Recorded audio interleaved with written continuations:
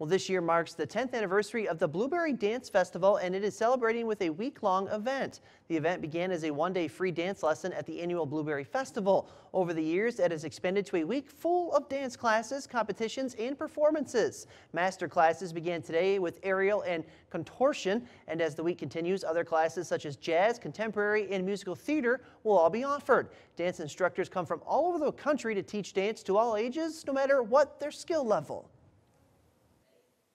It's amazing what the teachers can push out of the students. Some you'll see maybe they were ballet dancers that are now doing break dancing. Others maybe they've never danced before, or maybe they already are advanced dancers, but they're just able to push them to a more professional level. A lot of people don't always take aerial because it's kind of a scary concept to do things up in the air. So I think I would like them to realize that it's honestly a really fun thing to do. Dance Showcase will take place this Thursday. Tickets can be purchased at the Second Skin shop. They are $12 for adults, $10 for seniors, and $8 for both students and youth.